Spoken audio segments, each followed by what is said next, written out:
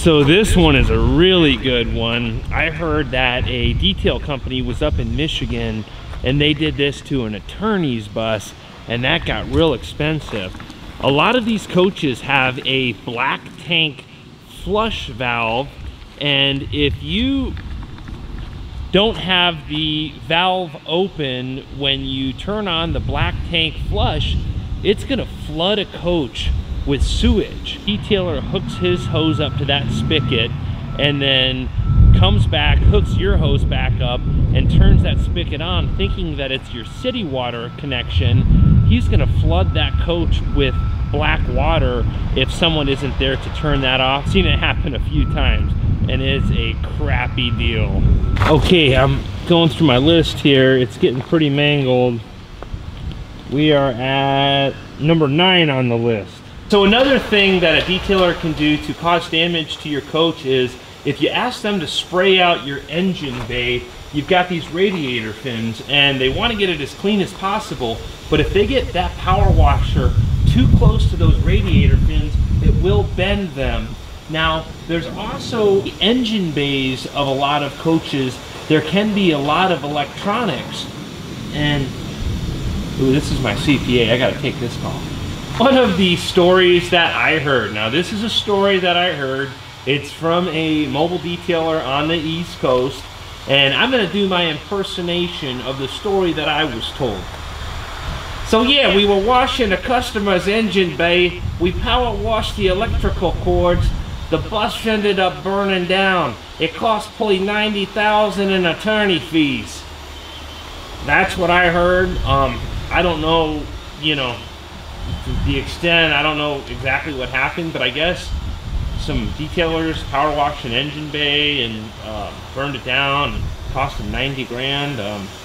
That's just what I heard, so hearsay. Could be true, but when it's coming from those guys, you never know. So another really common way a detailer can damage your coach, especially a truck wash on this one, is by acid washing your wheels. Your wheels are aluminum and they're very sensitive. A lot of the truck washes use acid because it's a really aggressive cleaner and just strips everything off of it. Well, if you have them acid wash your aluminum wheels, it's actually going to strip that shine off and it's going to make them look all white. This is how I like my wheels to look. I'm going to walk around here and see if I can't find another coach that maybe they went through a truck wash. And I think that I spot one right over here. Oh yeah, I can see these wheels have been acid burned from like 50 feet away. This is what it'll look like if the truck wash acid burns your wheels.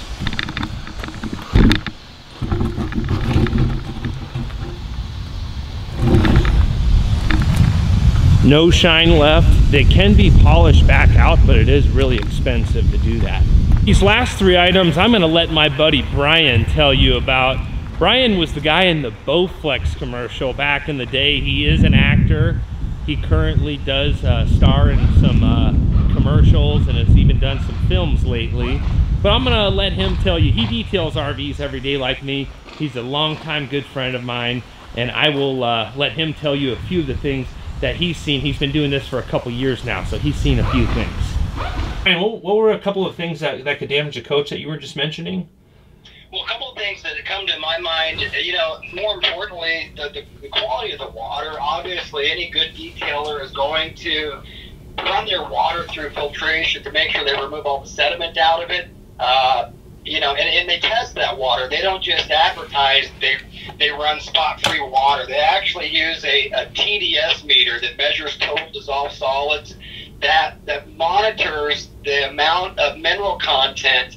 And anything over a couple parts per million, you really need to be careful, because folks that, for example, come in off of a long haul and they have bugs on the front of their coach, their windshield, they want to do a little DIY, do-it-yourself cleansing on their rig, they oftentimes will hook up to just a garden hose. And the mineral content out of straight tap water, especially folks here in Arizona, is some of the worst in all of our country. So just, you know, the water that you use is so important that a lot of folks don't recognize the value of just, if you're going to hire a company, making sure that they monitor the hardness of their water to make sure that there's no chance that it's going to leave any spotting behind. Absolutely, and I did a whole video all about why you should wash your RV with deionized water, and that goes into more detail about that. Okay. And then, so you were just mentioning the basement doors. So it sounds like someone power washed the slide outs and your client had water flooding inside the coach, or? We actually had a customer about 2 weeks ago that had a 45-foot tag axle tipped Phaeton, and whenever he wanted to know if we want the slides in or out, and I told him, I said, you know what, it's personal preference. I recommend taking the slides out. That way we can clean, the glass on the slides. We can really just do a real thorough cleaning when we're on the roof and get the slide toppers. But one thing he was really concerned about was water leakage. And what folks have told me is that if you hire a company that's not familiar with motor coach detailing, that they can get a little too aggressive when they're going about rinsing off the soap on the basement doors. And if you get in certain areas, you can actually push water on the interior of the coach. If that happens, you could possibly be looking at repairing or replacing your flooring, whether that be hardwood, whether it be marble. So you really got to be careful that whoever works on your motor coach, that they take precautions and they know exactly how to go about detailing a high-end rig like that, or else they're going to be injecting water inside the coach and really causing a lot more damage than they are benefiting the motor coach. Yeah, absolutely. And I can see what could cause that would be power washing really heavy around the seals of the slide outs, especially the seals below the slide outs. If you get too close, I could see water getting pushed up in there. And then what else? What other things can you think of that someone might damage their coach? Things that you could cause damage to your coach while washing your coach? Well, one thing that I always practice daily is just repetitive cleaning of my materials that I'm using to clean a coach. Anytime you're decontaminating any surface, you're obviously removing those surface contaminants, and they do get embedded into your wash material. So we always recommend using nothing but lamb's wool, synthetic lamb's wool, to wash your motor coach. But what you have to do more importantly is making sure that those materials are cleaned thoroughly. Even after just rinsing or washing the back end of a motor coach, a lot of times you'll get a lot of industrial fallout, brake dust, things from the road that end up binding to the paint.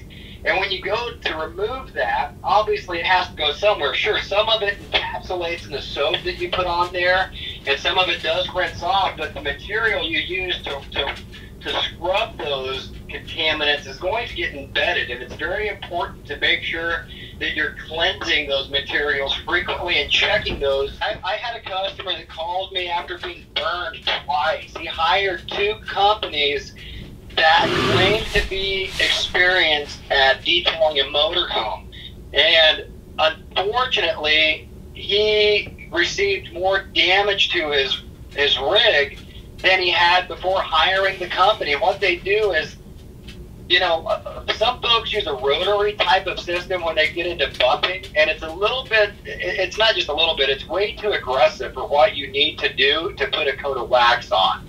Yeah. I was always taught to use a DA, which is a dual action bumper that has a clutch that will engage if you put too much pressure. I'm not quite sure what these folks were doing, but they put swirl marks and scratches in this guy's rig that were so unsightly, and they just looked horrible. So, you can have bumpers, you can have waxes, you can have all different types of products that you purchase that claim to be good at what you do, but you really need to do your research. And I always tell folks, look for a company that specializes in motor coach detail work.